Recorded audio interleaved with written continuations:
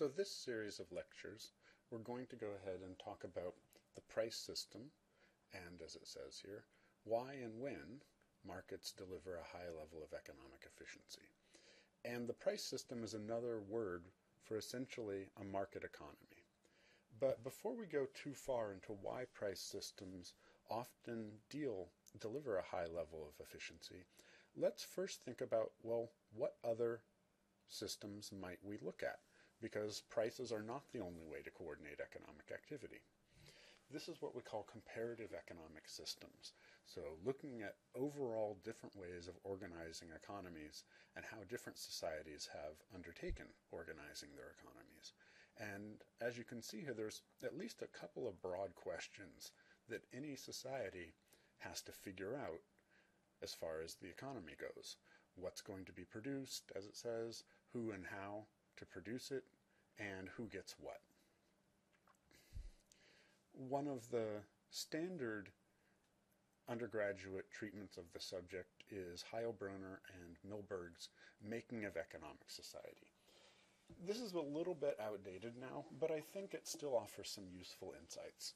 And they essentially want to look at three different ways that economies are often organized.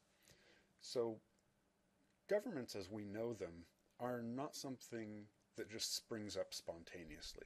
Governments, or states in the technical term, have to be built. It takes a long time to organize people from hunter-gatherers or unorganized agriculturalists into societies where you have standard government offices and written codes of law and all that kind of stuff. And what we see is that in those societies, of course, we still often have a division of labor and trade in goods, but most of this revolves around tradition. In particular, things like your profession or how you're going to make your living is going to be whatever your parents did. And the sort of regulation of economic conduct is often through unspoken oral tradition. So that's essentially where people start, or where different societies historically in their evolution have started. Then eventually, governments are invented, and governments are built up slowly. And often, the earliest governments essentially are planned economies, or institute planned economies, because they require a certain amount of taxes, or they coordinate directly workers and get them to give over crops, and they get other people to do the gathering of these, and they use resources to build, big temples or pyramids or that kind of thing. So economic planning is something that actually arises pretty early in the evolution of human societies. Trade occurs even as far back as the Ice Age and Native Americans, and before the Roman Empire brings civilization, so-called, to Europe. We certainly see people trading individually with each other. I have some arrowheads, you have some meat, let's trade. But we also see long-distance trade, so that we see things like seashells that are from the Pacific coast being traded all the way over to the other side of the Rockies. Or we see things like amber from Northern Europe flowing to Southern Europe. Trade in that sense, again, is very, very old and goes back probably as far as humans have had language. The idea of markets, in the sense of the demand and supply model, come relatively late. Most people, for most of human history, have been essentially subsistence farmers or hunters and gatherers, and fairly self-sufficient. And most of their economic activity does not involve trading with other people. Once societies get to a high level of urbanization, once people start moving off the farm and into cities, then we start to see markets as we know them become the dominant way of organizing economic activity. So true markets emerge first in towns and cities, and we get increased specialization of labor and that kind of thing. And we have to wait for the Industrial Revolution probably before markets become the dominant way of organizing people's economic activity. I think Heilbroner and Milberg's categories are useful, but I think they leave some things out. And in particular, they sort of don't separate out two different issues which are in fact distinct. And those two different issues are how are resources owned? So is ownership public or private? And the idea of, is there central planning or not? And these are, as it says here, two distinct things. They essentially want to look at a contrast between capitalism, as they see it, and classic communism. And they first wrote their book during the Cold War, so it's no surprise that they see things that way. But we can often see out there, say for instance, resources and companies being privately owned, but the state government takes a large role in coordinating and guiding economic activity. And that would be what we call state capitalism. Or we could at least imagine every corporation out there, the leadership is elected by one man, one vote, but each corporation then runs its own business independently, and therefore we would have a kind of market socialism. So really, there's an ability to mix these two things that is outside of the normal imagination. In particular, one thing we might notice is that, say for instance, during World War II, in the United States, private ownership was maintained, but a very high level of government planning was brought in to direct resources towards the war effort. So one way of thinking about this is the kind of organization that happens under those conditions. Typically, say for instance, fascist economies maintained private ownership, but wanted to subordinate the needs of industry to those of the state, so they would sort of fall under this category. Potentially, you might look at Chinese capitalism today as falling into this category as well.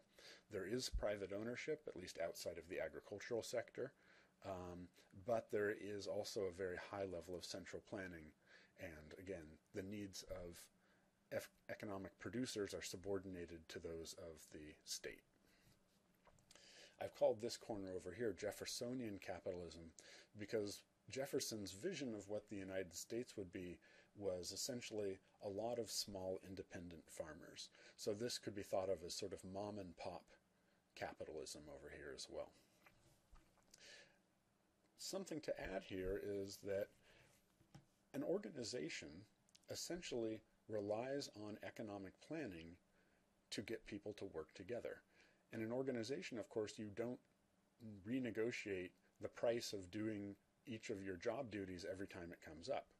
Essentially, there's a chain of command or a hierarchy, and you have a defined position, and you do what you're told. I mean, usually it's nicer than that, but that's essentially what it is when it comes down to it. So one author has described a modern market economy as nuggets of central planning in a sea of markets, because each organization acts as a little centrally planned or command economy, but then they interact with each other through markets. And I think that's a good way to think about it. We've covered essentially two of the criteria on this slide already. The idea of property rights was the vertical axis in the last diagram. The idea of planning was the horizontal axis. But we didn't touch on the idea of distribution here. And notice we could have a publicly owned economy, but all the public resources are used to benefit the political elite. So that would be essentially a redistribution upwards. That is, position and power are used to increase income and wealth even further. Or we could have a publicly owned economy where the government undertakes to redistribute resources down towards people who are less powerful. So the issue of distribution is also distinct from planning and property rights. The last book I want to talk about here is Baumol and Latan, and this is a much more modern treatment of this idea of comparative economic systems than Heilbronner and Milberg. This was written in, I believe, 2010. And Baumol and Latan essentially begin with the observation that the debate between what we might call communism and what we might call capitalism is essentially over. That some form of capitalism essentially is dominant in almost every country of the world. But not all versions of capitalism are the same. In fact, there are pretty distinct varieties of capitalism. And so they want to split it into two bad capitalisms and two good capitalisms. So one of their types of bad capitalism is state-guided capitalism.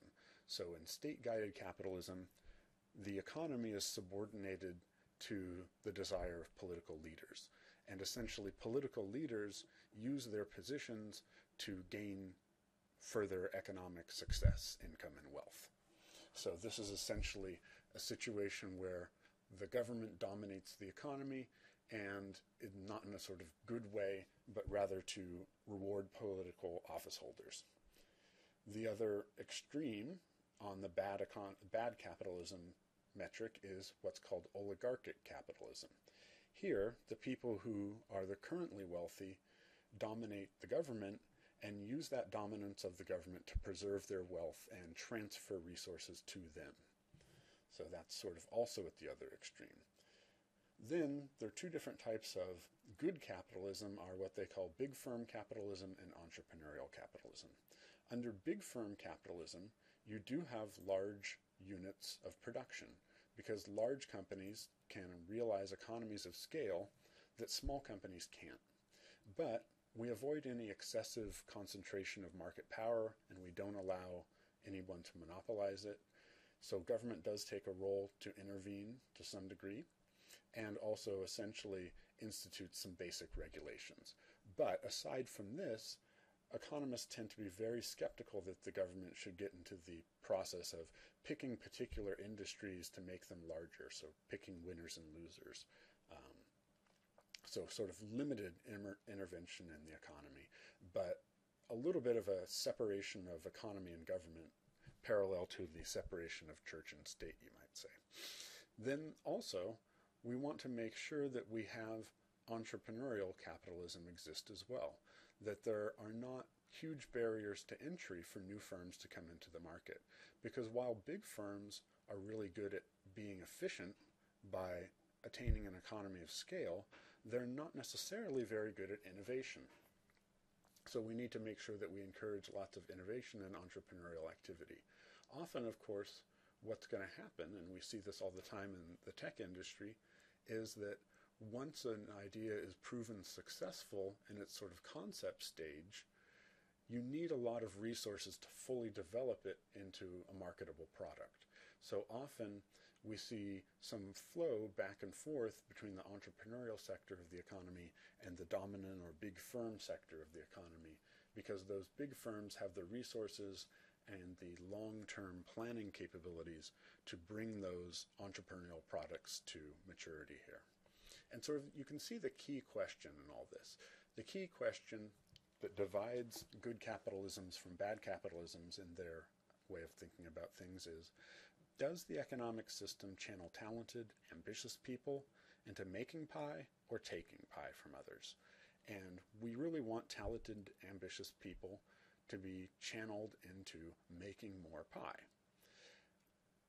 The two forms of bad capitalism channel talented, ambitious people into either seeking a position in government and using that to take pie, or seeking to dominate the government to take pie from other people.